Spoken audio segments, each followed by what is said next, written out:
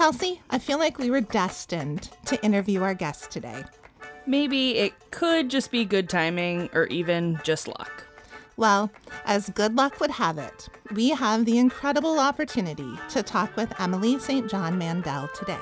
Emily St. John Mandel is the author of 6 novels, including The Glass Hotel, which was selected by President Barack Obama as one of his favorite books of 2020, and Station 11, which was a finalist for a National Book Award and the Penn Faulkner Award, and won the 2015 Arthur C. Clarke Award, among other honors. Station 11 has been translated into 33 languages and was recently released as a limited series on HBO Max. Her latest novel, Sea of Tranquility, will be released April 5th. She lives in New York City with her husband and daughter. And for all the librarians out there, I love this part of your bio. Emily's middle name is St. John, so the books go under M. Welcome to the first 50 pages, Emily. Thank you so much. It's a pleasure to be here. So we are not going to ask you what it's like to be the author of a pandemic novel during a pandemic. But As you read Sea of Tranquility. Yeah. Exactly. Yeah. But for anyone who hasn't read Station 11, it is a compelling, lyrical, character-driven, non-linear, haunting, moving, and suspenseful literary science fiction novel published in 2014 that happens to take place around a pandemic apocalypse. But here we are, 8 years and a global pandemic after Station 11 was published. And there is this interesting mix now of readers, those who read the novel before and those who are reading this book now, experiencing it through a different lens of this current time. And those readers who are going back to reread it, and for really everyone, it's resonating in a very emotional way with readers. So I guess my question, if I can get to my question, do you pay attention to how readers react to your novels? Or once it's out in the world, do you have to let it go? You know, a little bit of both, honestly. I do pay attention because I'm kind of intermittently on Twitter. You know, I'll leave for months and then come back for a few weeks and then remember why I left and leave again. Yeah. So I do see those reactions. And I do care. At the same time, there's really nothing I can do about it. You know, it's like once the book's published and out in the world, sure, I'll read your complaints about the book, but there's really not much I can do. So I do feel a level of detachment at the same time as caring, if that makes sense. I guess it's a bit of a paradox. And I would have to imagine, because readers have such an emotional resonance with the story, that you probably get both ends of the spectrum. You know, there are people who are, have tattoos now that are, a phrase from Station 11, because survival is insufficient. You can Google that, and there are people with these tattoos. So it's definitely affecting. And then there are people who don't get it, don't care what, there's both ends of that. So yeah, absolutely. And they're all on Twitter. To be clear, like the overwhelming majority of responses I get have been positive, which has just been incredible. And I feel so fortunate. The tattoos are extraordinary, I have to say. The first time I encountered a Station 11 tattoo, it was an event in a bookstore in Tennessee. And this woman just came up to the front of the signing line and pulled up her sleeve. And there was "Survival is Insufficient" for the novel I just published. And it was the most incredible thing, just to have the experience of writing something fictional and then somehow all of a sudden it exists in front of you in the world in a bookstore in Tennessee. That was incredible. So yeah, those responses are immensely moving to me. So Book Riot recently posted a list of the most influential science fiction novels of all time. And Station 11 was on their list alongside Mary Shelley, H.G. Wells, George Orwell, Ray Bradbury, Margaret Atwood, Octavia Butler. The list goes on and on. What is it that has drawn you to write in the science fiction genre? There was a period of time when I was a teenager when that was the only genre I read. So it was something that I was just naturally drawn to at a really early age. When my family had no money, but we did have library cards. So I got to read a ton of books. And yeah, I just remember spending a ton of time going over the shelves in the library, just collecting all the sci-fi books I could find. And at this point, I don't know that I could name very many of them. I have vague memories of research stations and post-apocalyptic worlds, like that kind of thing. I know there was a lot of Isaac Asimov. But yeah, it's just a genre I've always loved. I guess maybe there's something in that genre about going to the very furthest bounds of imagination that I think really appeals to me. So my first several books were not in that genre. I was drawn more toward crime fiction for a while, but yeah, with Station 11, there was a sense of coming back to this territory that I used to know really well and that I really love. Sure. Do you think there are, other elements that, really draw readers to these stories, whether it's hope for the future, our fear of creating the very thing that will destroy us, longing for stories that remain over time? I think all those things, maybe depending a little bit on the individual reader and also on the book. There's something inherently utopian about any book where people leave this planet, is my feeling. That, in my new novel, Sea of Tranquility, there are people living in this moon colony. There is no suggestion that that's a democracy. And in fact, there are kind of intimations of some somewhat authoritarian creepiness happening there. At the same time, though, that's a future that is not a post-apocalyptic wasteland. That's kind of the future of Star Trek, where the future wasn't a catastrophe. The future was the Federation of Planets. And there's something very inherently hopeful in that I think I'm drawn to personally, and I'm sure other people are too.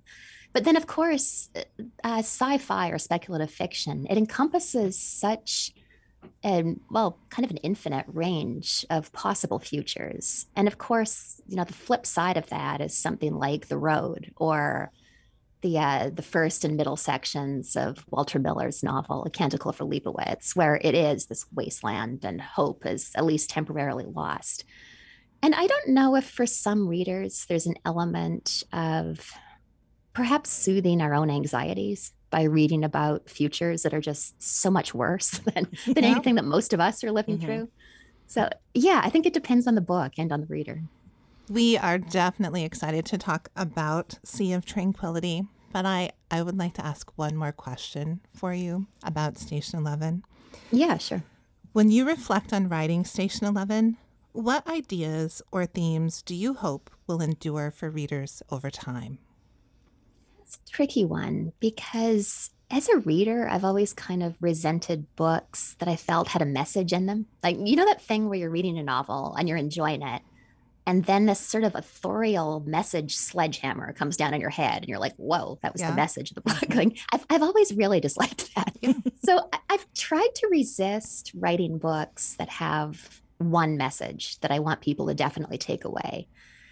I will say that something I was personally thinking about when I was writing Station 11 was the incredible fragility of civilization.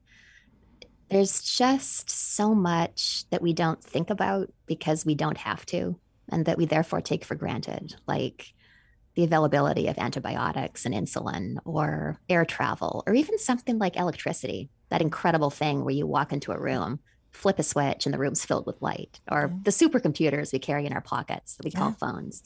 So yeah, I was thinking about how fragile all those systems are. And I don't know that I'd want to make that too prescriptive, but that will probably come through, I think, to a lot of people reading the book. Thank you.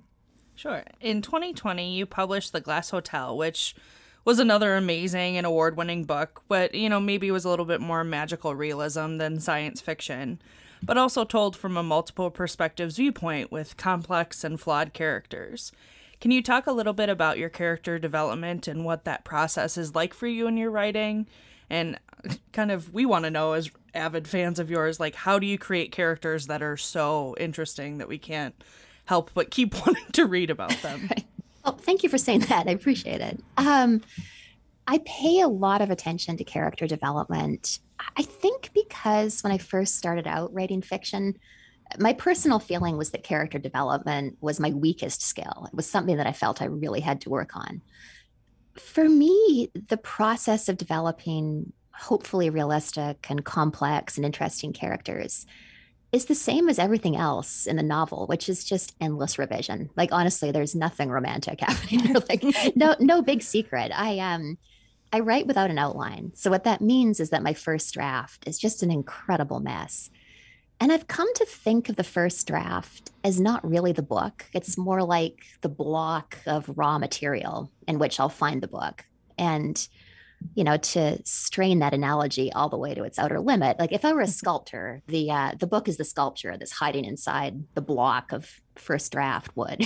So I just revise over and over and over again. And anything that's good, like any kind of continuity or beauty or clarity or decent character development, that just comes from just going over the material again and again and again. And sometimes it takes a really long time. The Glass Hotel took 5 years to write, and that was mostly revision. So yeah, it's just this kind of grinding process, which I also love, even though it's sometimes not fun at all. And then with character development specifically, I'm trying to make them, I guess I'm just trying to make my characters a little bit complicated in that, you know, so for example, in the Glass Hotel, there's this con man, Jonathan Alcaides. His crime is the same as Bernie Madoff's crime. Madoff, of course, had that Ponzi scheme that collapsed in 2008. But Madoff himself was the most incredibly uninteresting character, where I know we shouldn't speak ill of the dead, but if anybody deserves it, it's that guy. If you, if you read his interviews from prison, he's just such a garden variety sociopath. Like there's just nothing that interesting happening there. So then the challenge with that character, who I'm mentioning because he's possibly the hardest character I've ever had to write, was how can I have this guy commit this terrible crime that ruins hundreds or thousands of lives, but not have him be this kind of two-dimensional mustache twirling Disney villain? You know, it's like there's got to be some balance in there. There had to be something about him that was good. So what I was thinking of with him in particular was his friendship with his sort of quasi-wife, Vincent. They're not actually married, but they pretend to be. And they are actually good friends. It's a somewhat mercenary trophy wife situation, but they do genuinely enjoy each other's company. And then also he truly loved his first wife, Suzanne. So for me, that speaks to a larger philosophy of character development, which is just how can I complicate things? How can I make these characters a mix of good and evil in a way that hopefully gestures toward reflecting, you know, the way people really are. And they come through as incredibly human, you know, I mean. Good. Yeah. Thank you. We were fortunate to have advanced reader copies of your latest novel, Sea of Tranquility.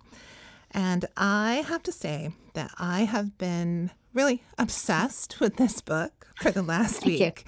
I am kind of a slow reader by choice, but I really found myself carving out time in my day to get back to the book. And the joy of reading this book for me was that I stopped trying to figure it out. I just read for the joy of reading, and I went along for the ride, letting the story unfold, and it was such a rewarding experience for me. I really loved the book. And I've been telling everyone about it, and then they ask me, what is it about?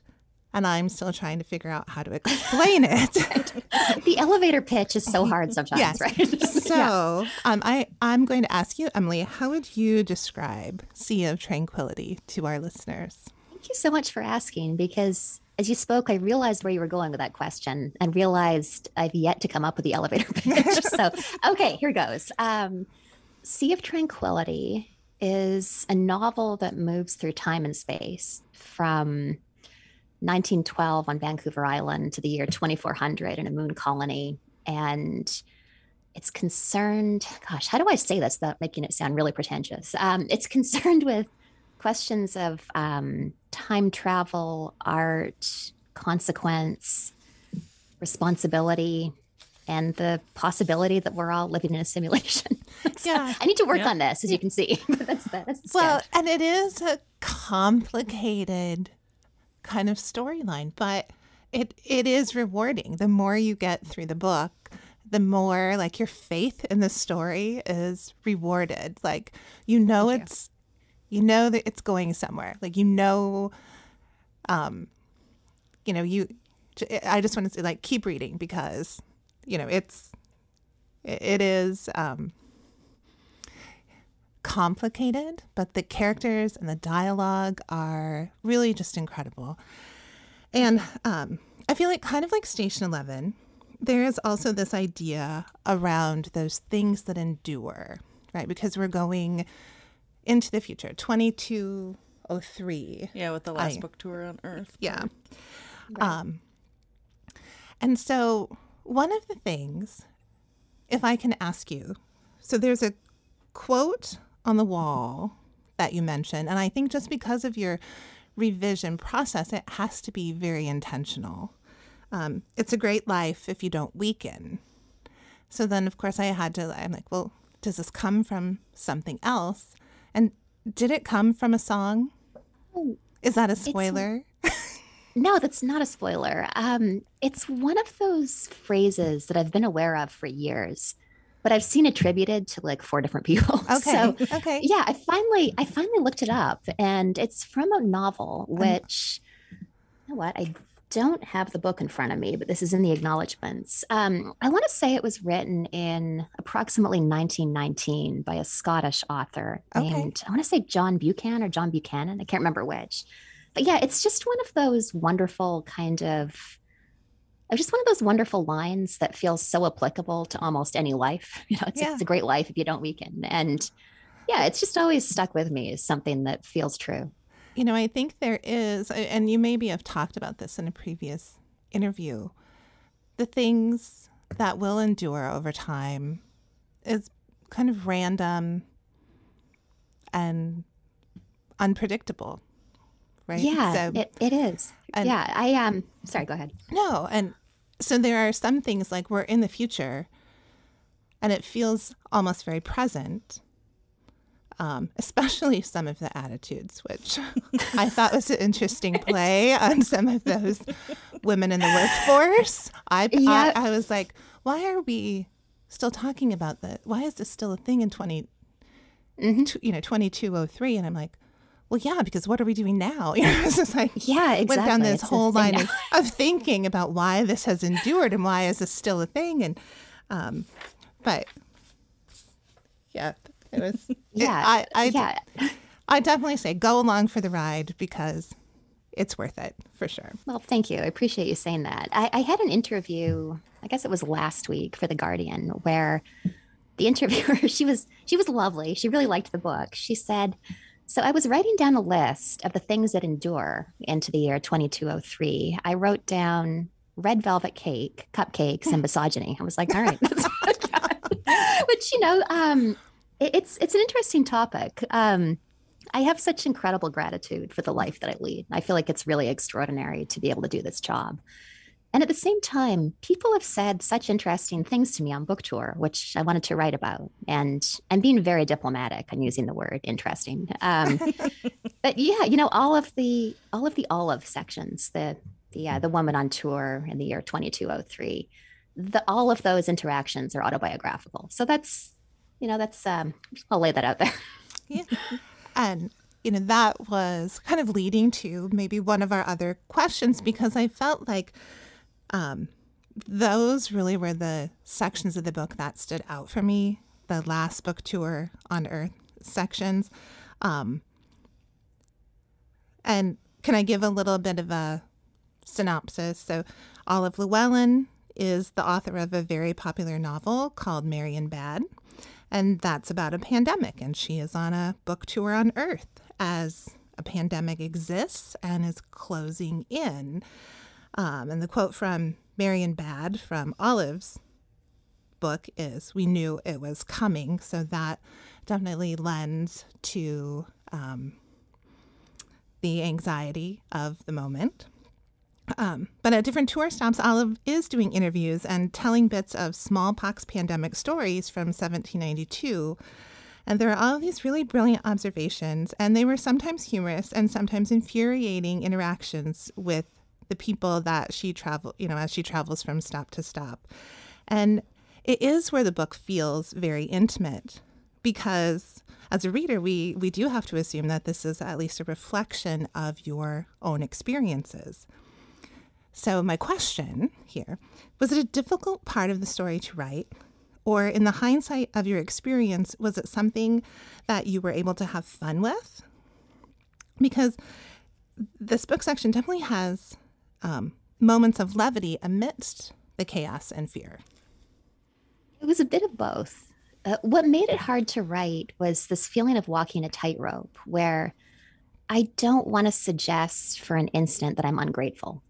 I'm aware that I have an extraordinary career and an incredible life, and I'm grateful every minute of every day. And yet, the book tour experiences are often quite surreal. And there is a degree of sexism that one just learns to live with, for better or worse. And it was interesting to write about that.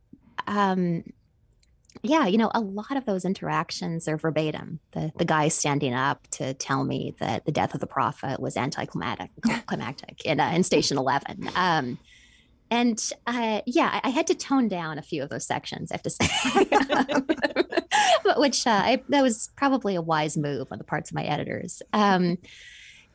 It kind of goes back to what we were talking about earlier as well, in terms of reactions to one's work among general readers.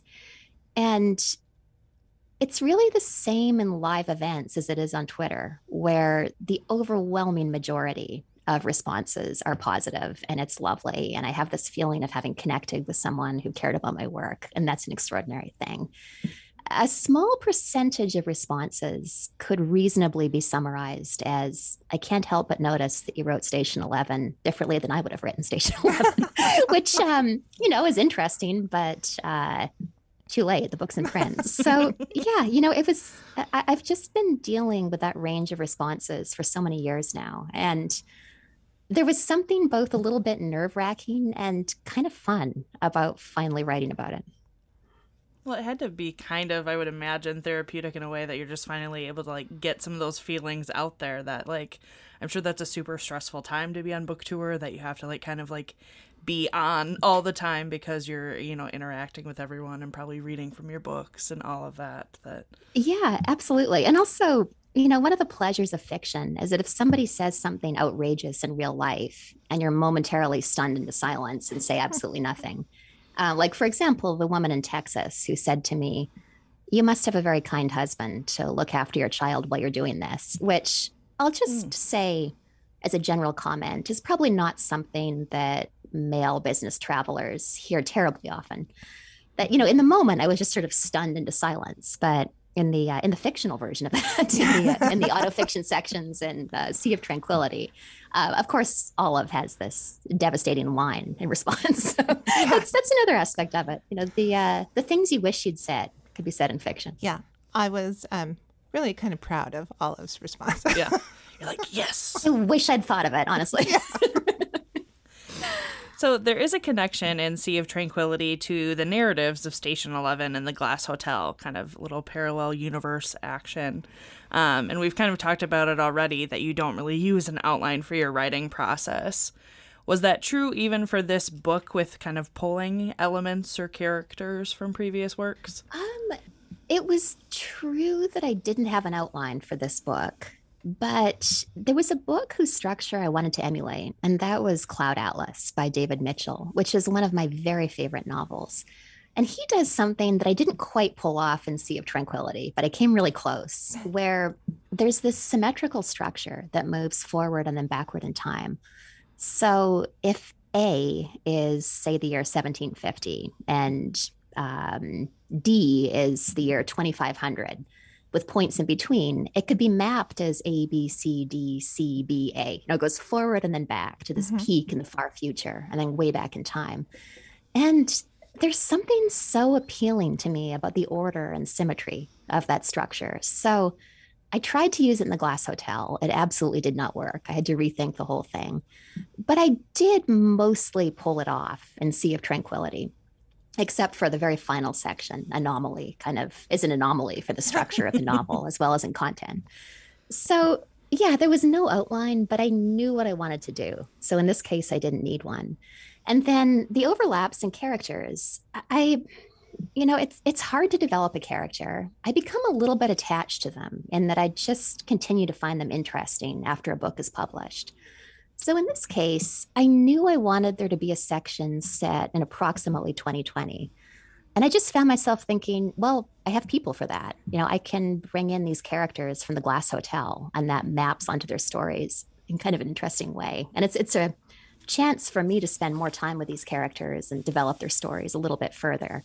And it's also just a ready-made set of characters that I can drop into a given timeline.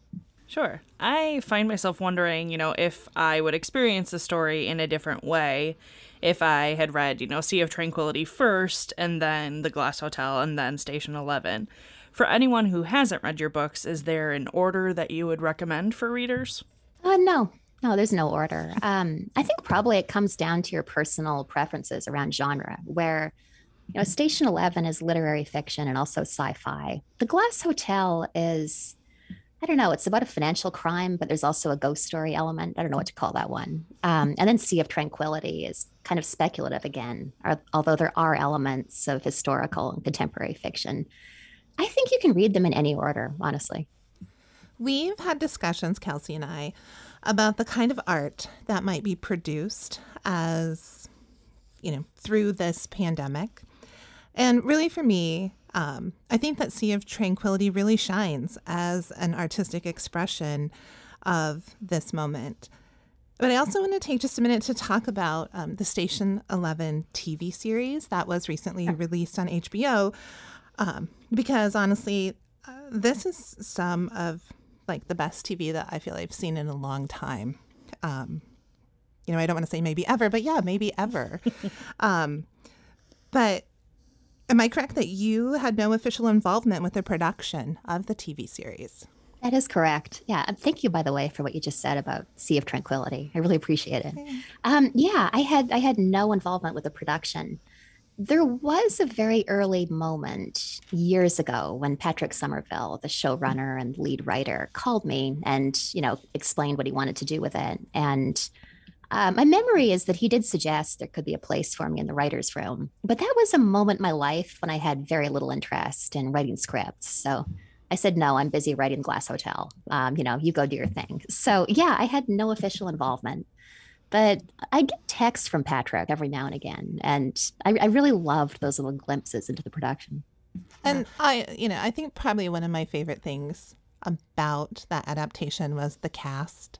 It was really incredibly diverse, and they were just fantastic. Just so good. Really brought the story to life. So for anyone, I felt. Sorry. I was just going to say, wasn't Danielle Deadweiler incredible? The character who plays Miranda. I was so mesmerized by that performance. The lesser character, but Frank, is it Nabin Rizwan? I know, just fantastic. And Himesh Patel, I think they're great things going to be happening for him. All of them. So many. Matilda Lawler was incredible. The little kid, and Mackenzie Davis. There was.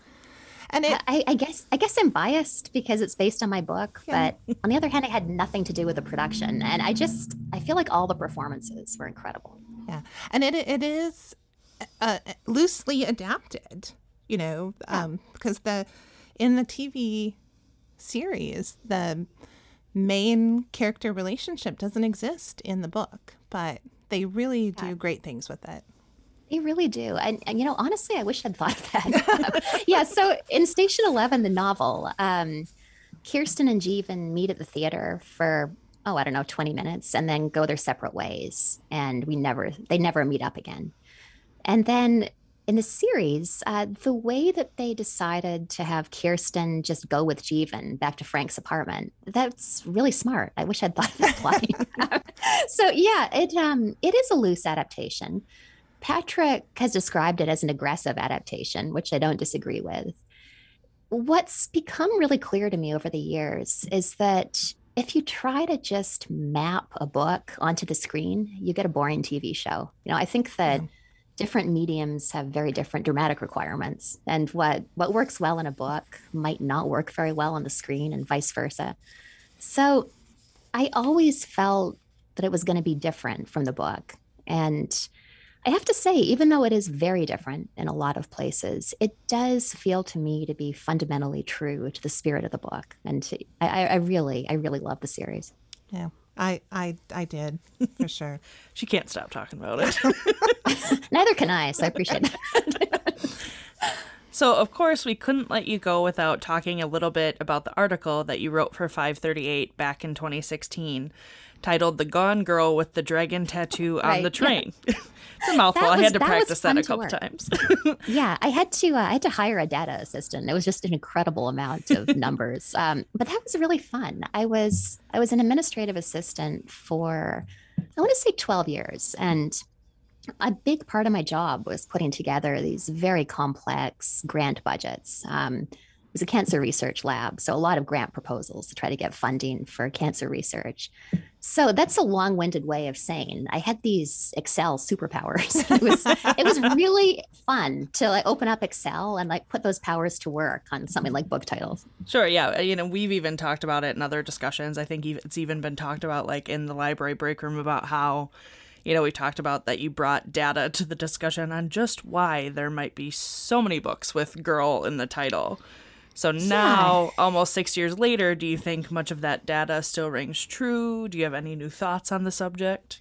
You know, it's a good question. To be honest with you, something that's very different about my life now from 6 years ago is that now I have a 6-year-old. So, I'm busy. Yeah, I feel like I'm a little less plugged into the book world, broadly speaking, than I used to be, just as a bandwidth issue that, you know, I write constantly, and when I'm not writing, I'm with my daughter.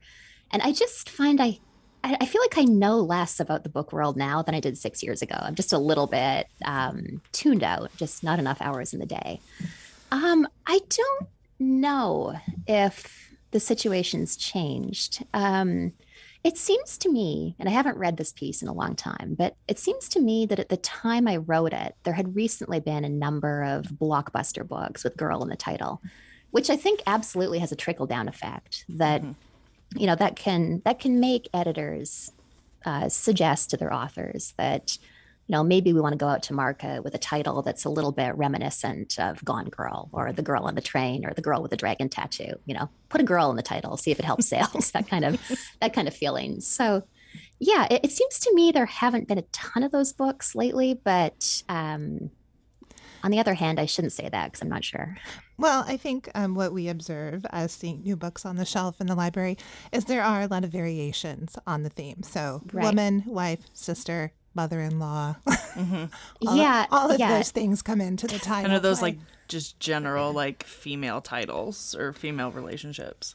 A friend of mine had this great line. She described that genre of title as the interesting man's lady friend. That's the genre. Oh, that's good. That's a good friend. Yeah. So you have mentioned that you have been a reader. You are a reader. And you mentioned that Cloud Atlas was a book that really stood out for you.